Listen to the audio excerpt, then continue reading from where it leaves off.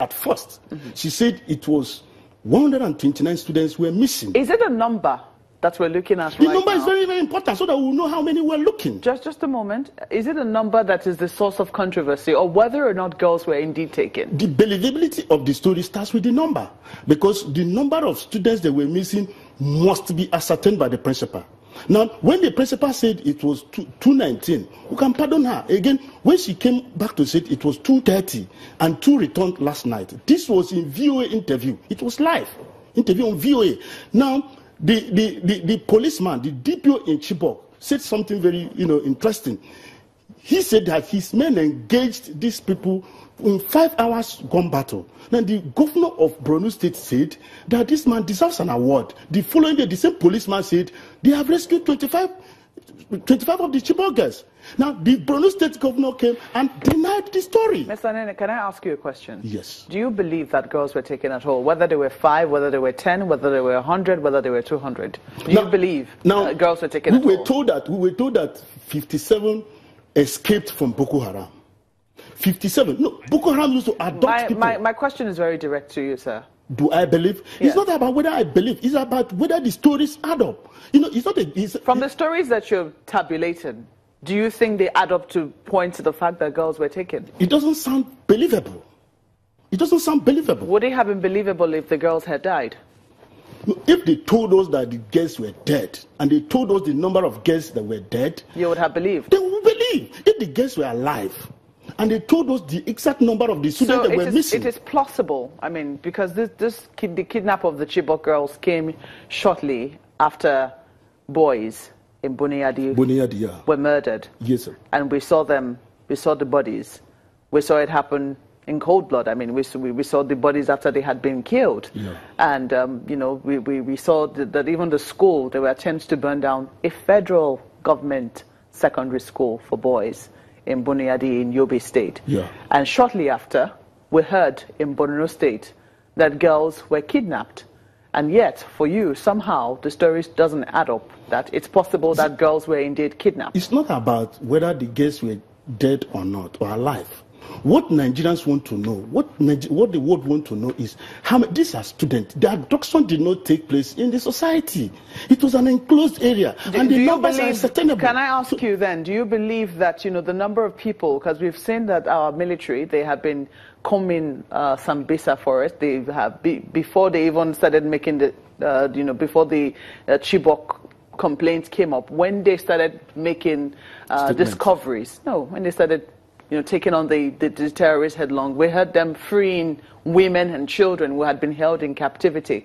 Do you think that those people were taken, those stories were also cooked up as well? No. The number of people that have been, the thousands of people that have been freed by the military, by the Nigerian military, who were in the captivity of Boko Haram.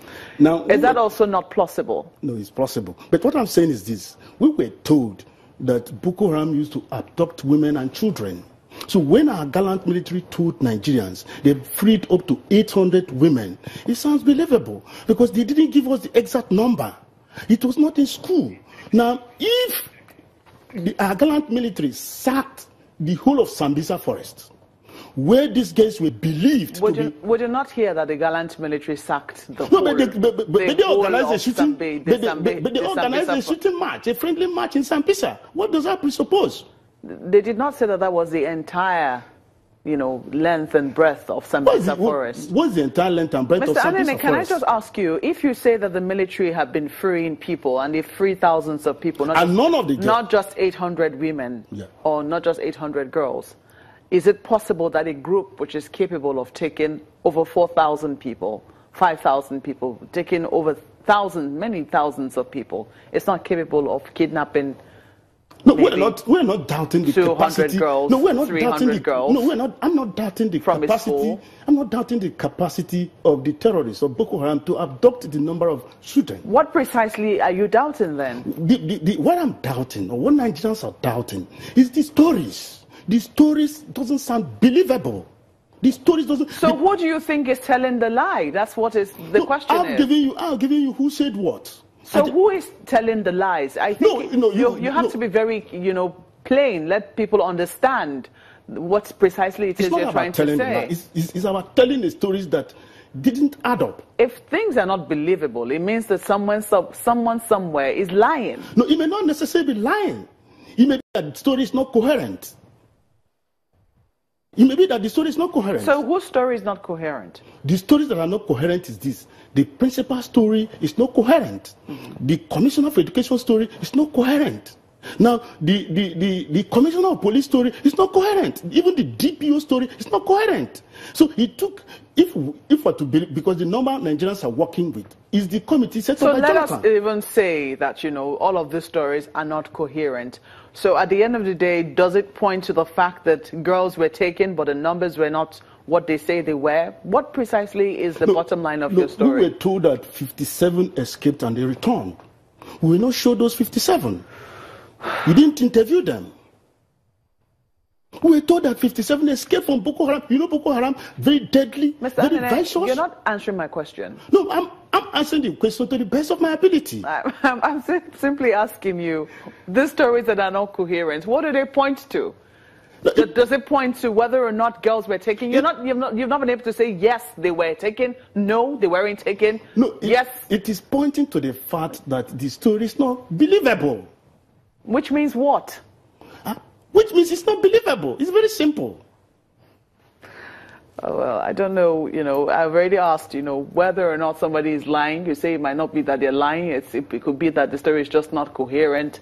Whose story is not believable? No, but I've told you the who said what. I've repeated myself. So if the stories of those people are not believable, is the story of the girls, of the parents of the girls, is it believable? Because we have seen the parents of the girls also grant interviews to say, our daughters are missing. Now, is their story believable for you? Now, in 14th of May 2014, when I appeared on this medium, you asked me the same question.